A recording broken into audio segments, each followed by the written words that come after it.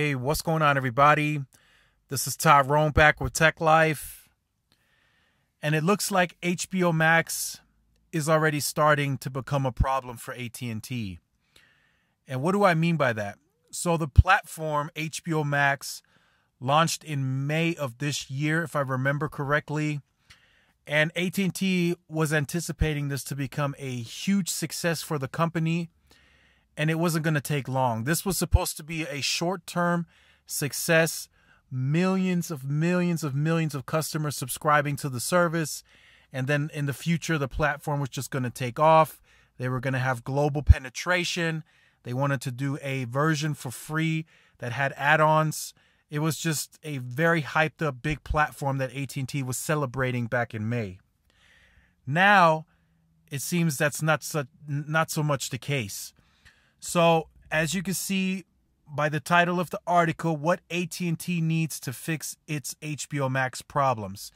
So, of course, I'm not going to go into the article in detail. I will leave it in the description down below so you guys could check it out for yourselves in its entirety.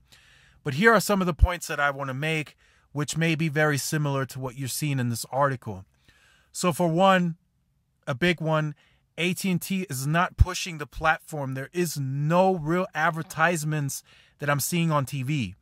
Just in comparison, T-Mobile right now is advertising 4 different ads on TV, which is costing them a lot of money.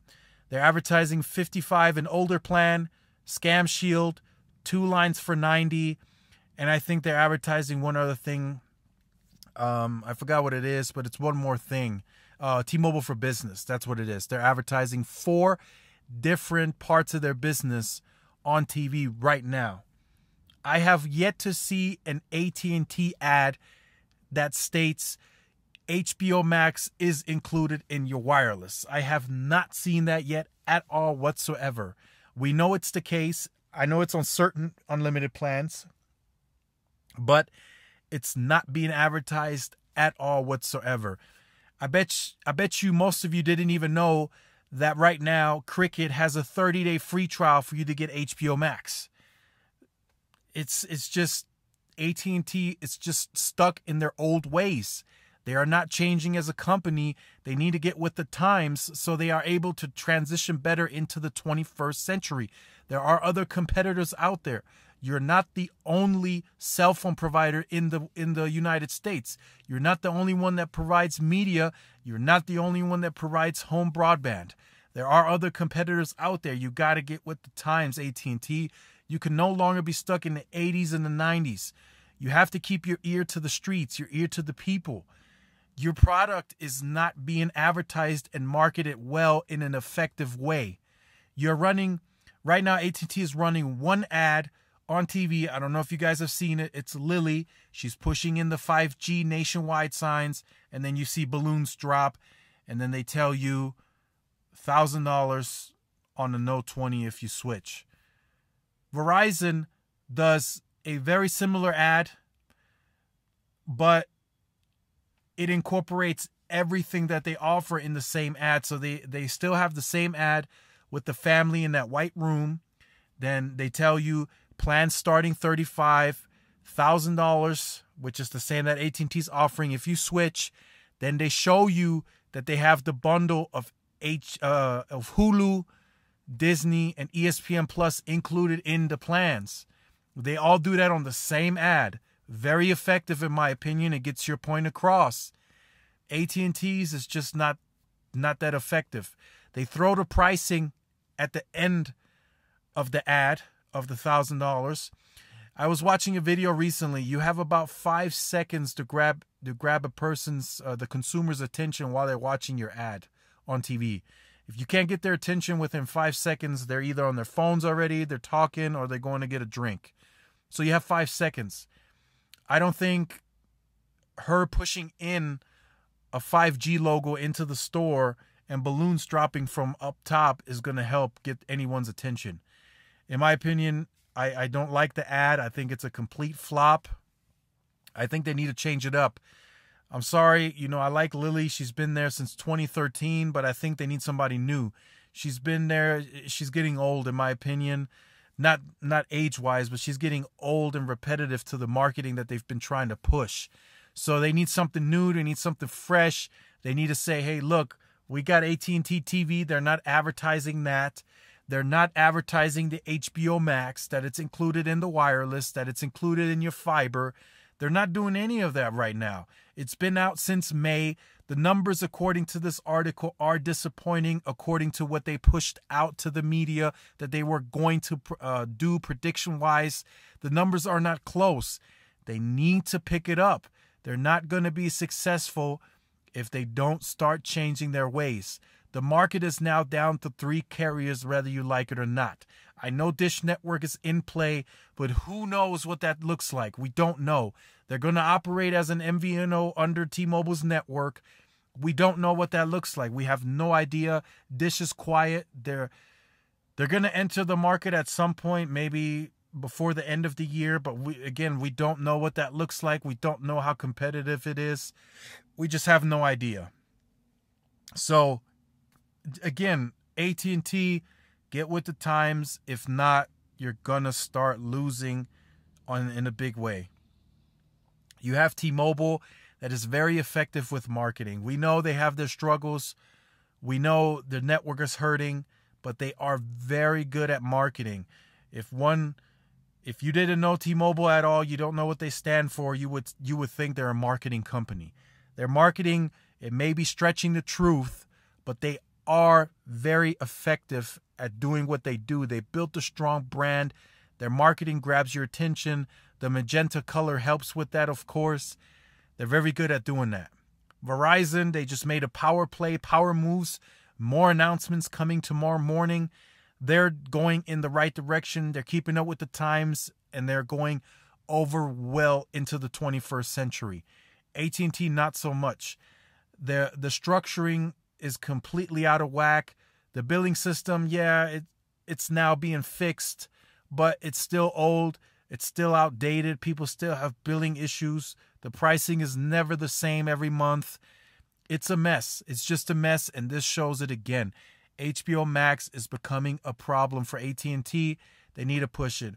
And what they also mean by this as well, they have a lot of customers that are signing up, which is fine. You know, it creates higher ARPU. If you switch to the Elite plan, if you switch to the fiber, it's higher ARPU. Cool. You get the value, you get it free. But a lot of the customers, let's say 5-6 million have signed up, are the free customers.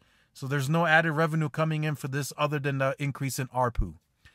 What AT&T is effectively trying to do, they're trying to sign up people that are actually going to pay for the service on a per monthly basis. And that's not going over so well. And again, they're not really advertising it on a larger scale. Not that I have seen. If you've seen it, let me know in the comment section down below. But they have not. Right now, they're offering the service for 20% off of the original price. Nobody really knows about it. It's not talked about. They're not advertising it well. And it's just it's a well-kept secret. AT&T is the well-kept secret.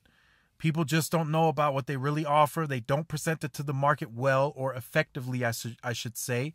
If they were to run commercials saying HBO Max 20% off if you sign up now, I think that would help. You know, if they effectively added it into the wireless plans on their commercial, hey, by the way, HBO Max, and then run a few clips of the content that's on there now included in your wireless plan. Very simple, probably really effective.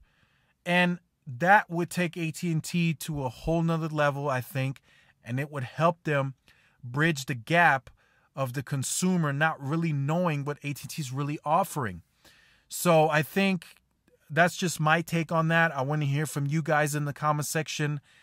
Did you think this would be a problem this early on? Did you think it would last until next year at least? Or is this just, you know, another AT&T failure, just like many third-party outlets are predicting, as they said with DirecTV? They're now selling that. They're trying to sell other non-core parts of their business because they never effectively focused on one of those businesses. It's just very hard, and it's very expensive. If you have to advertise for each individual business segment, it gets very expensive. They have to advertise AT&T TV, HBO Max could be considered a separate advertising budget. Then you got the wireless, you got your fiber. I mean, that's just a lot of money that they would have to invest to push out each of those ads on television. But again, they got themselves into this mess. They're now $150+ billion in debt that they have to look over. So likely at the very top, the CEO, the CFO, most of the meetings right now, they're discussing on how to pay that debt down. I think none of the core businesses are even being discussed right now on how successful they are or how it's doing.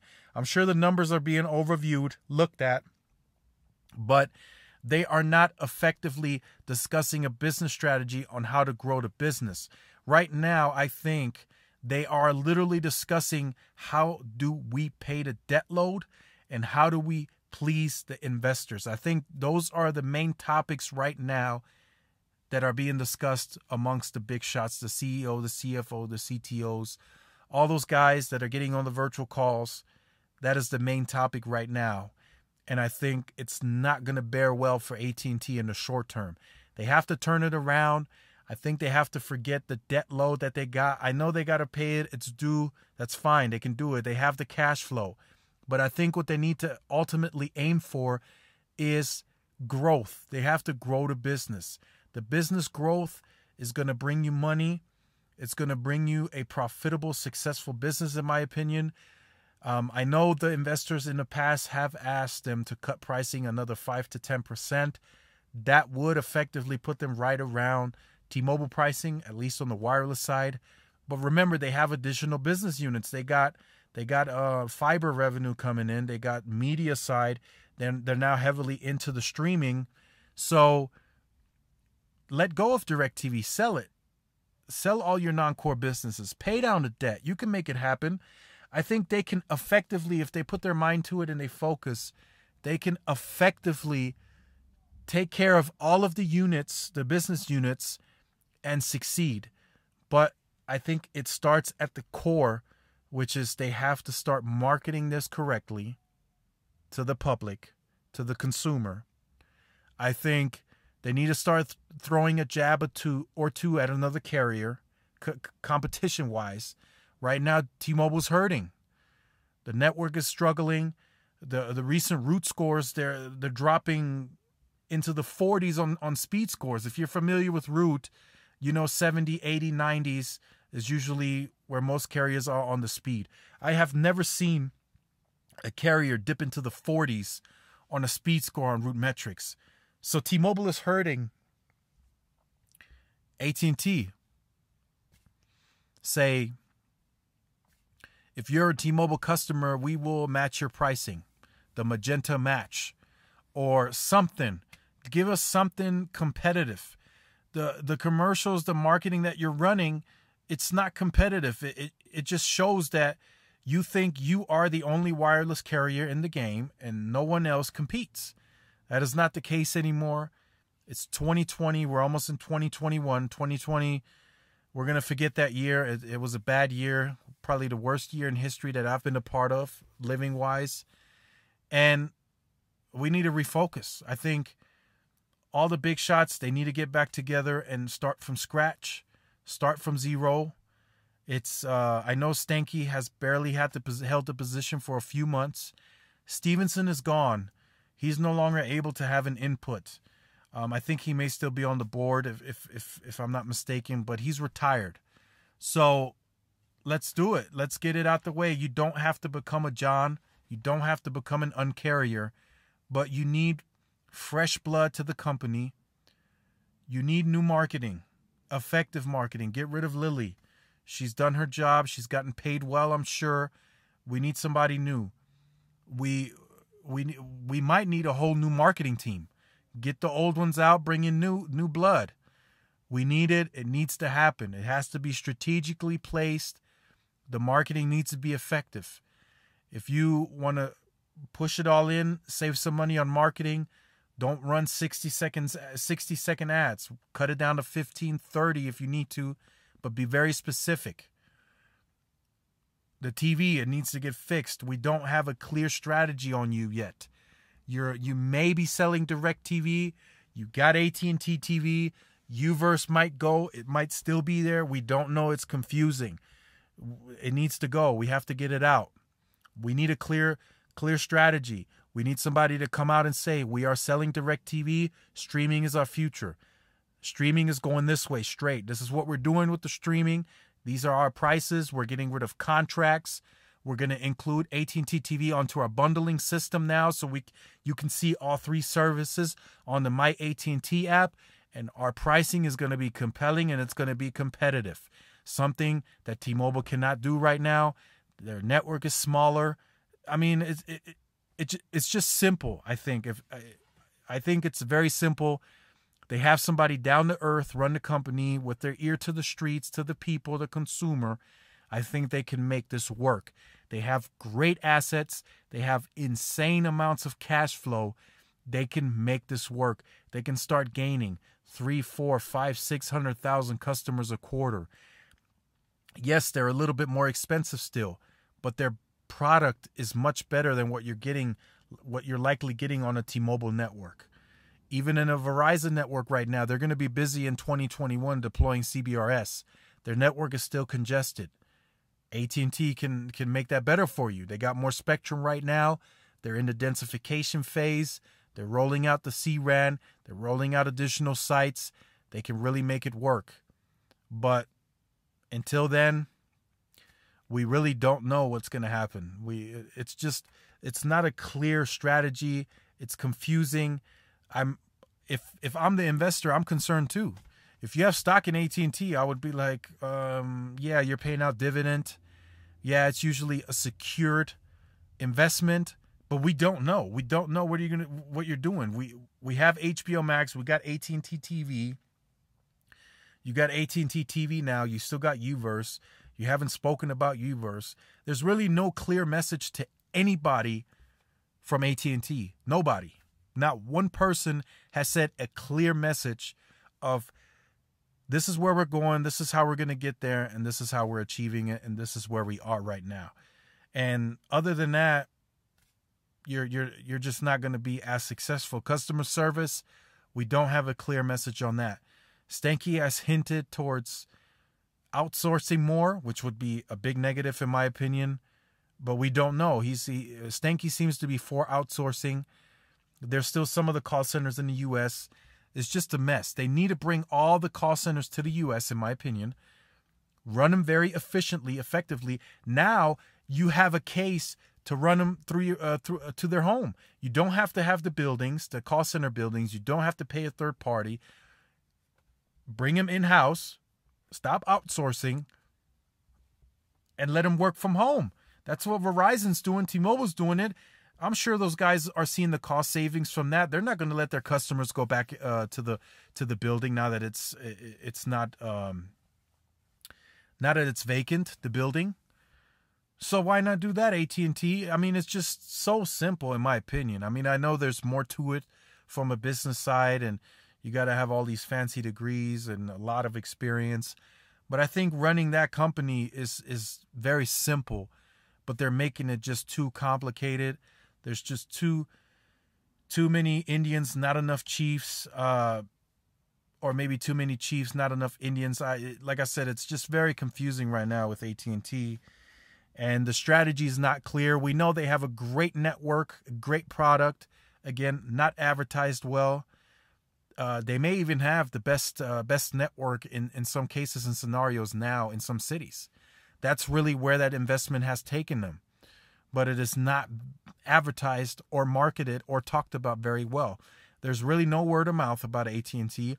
A lot of people still think AT&T is the old company, expensive company, don't care company that your bill changes every month, company that doesn't care. I mean, that's the perception that's going around still, and I know it. And I know some of you are going to say it in the comment section down below that is AT&T's perception, and you're going to agree. And that's why I think AT&T, you need a overhaul 100%. And if Stanky doesn't cut it within a year, he needs to go too. You need to let everybody go and start fresh. You need new blood. You need somebody younger. That's what I'm saying. I don't think you need to create an uncarrier movement, but I think you need to create a competitive movement, because what you're doing now, it does not work. So I hope you liked this video. Likely a little bit longer than I anticipated, but I hope you guys enjoyed it. If you have been on the channel, you can go ahead and end this video now. If you are new and you look forward to updates, videos like these, make sure you like, share, subscribe. Hit the notification bell so you are notified when I do upload the content. If YouTube doesn't push it out in a timely manner for your liking, make sure to follow my Twitter. It will be in the description down below. And this is Tyrone with Tech Life, and I will see you guys in the next video. Peace.